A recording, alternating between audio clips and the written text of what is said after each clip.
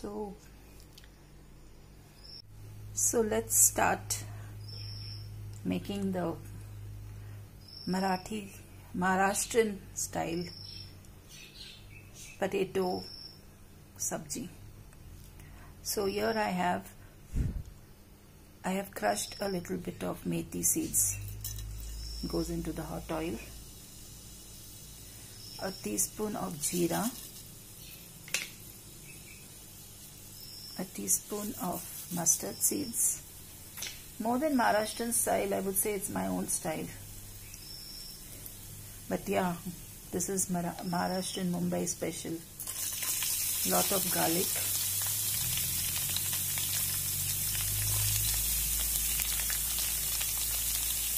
I will just let this garlic fry a bit.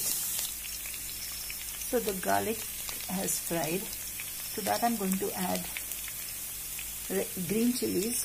I've cut it big because if you chop it fine, it will get mixed with the curry leaves and the other things. And there are some people who like green chilies, some people do not. So it's an option. They can, whoever wants to eat nice fried green chilies can take the green chilies and eat it. Those who want to remove it out can remove it out. So I will fry this well, the garlic and the green chilies. Oh.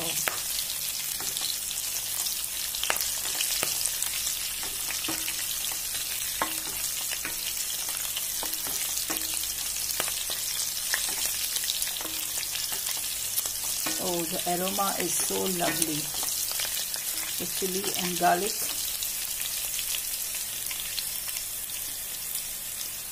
To that, I will add curry leaves. Again, I chop it fine because I don't want people pulling it out from the vegetable.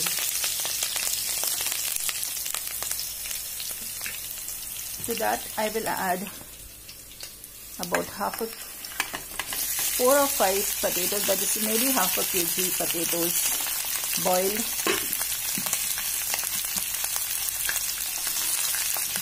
Okay, I forgot to add the turmeric powder, so I make a little hole in the center, let the oil collect, and I will add my turmeric powder over there so that the color is enhanced when it is fried in a little oil. Now I will, as you can see, I have cut big pieces because this is how we do it in Maharashtra, in Mumbai. I have hing, a good amount of hing. This is a lot of potato. And I'm going to give it a good stir. You can see all the color, the potatoes are coated with the masala, and you can also see the lovely yellow color. This is the puri bhaji that Mumbai serves to everyone. So I'm going to stir it for some more times with both my hands. Yeah, the potatoes are nearly fried. To this I'm going to add a teaspoon of salt and again stir it. Also check if the potatoes are cooked. Yes, the potatoes are cooked. You can add salt according to your taste. Secondly is you can also add jeera powder if you want. But since I added in the tadka, I'm not going to add it again. So I have stirred it for some time. The potato is cooked well. The salt is okay. Everything is good.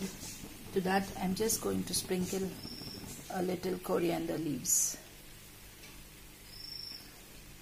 and give it a toss. So there it is. Your sabji for the puri bhaji is ready.